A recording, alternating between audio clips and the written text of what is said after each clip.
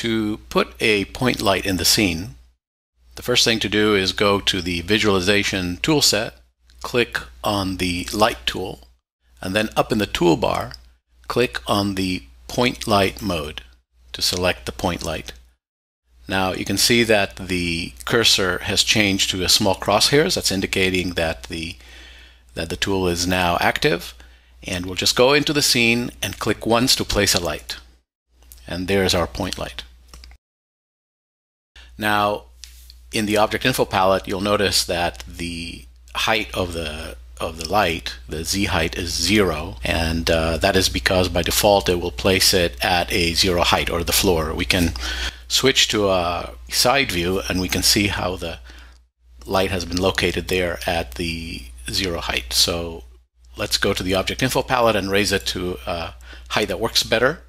So let's say 2800 millimeters. And that brings us up closer to the ceiling. And we can see in the object info palette now all the settings for this point light. Right now we have cast shadows, but not soft shadows. I'll talk about that in a second. And we can leave the rest of the settings as they are. Let's go to the first saved view 1.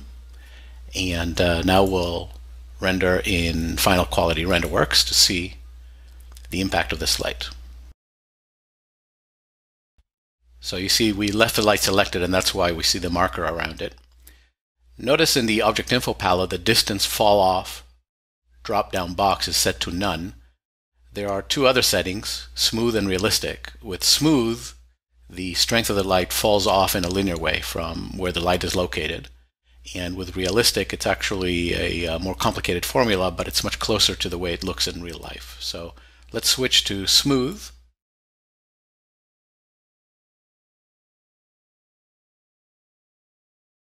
And now let's switch to realistic.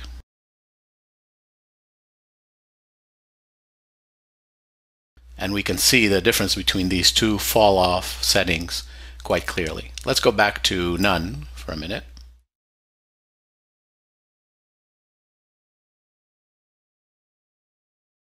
And we're going to select the soft shadows checkbox to see the impact that this setting has.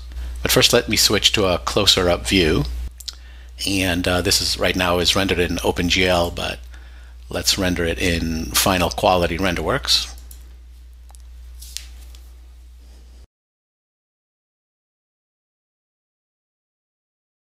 And you can see that without soft shadow selected, the shadows are pretty hard edged all the way down and up to the farthest point away from the object that's casting the shadows. But if we select soft shadows,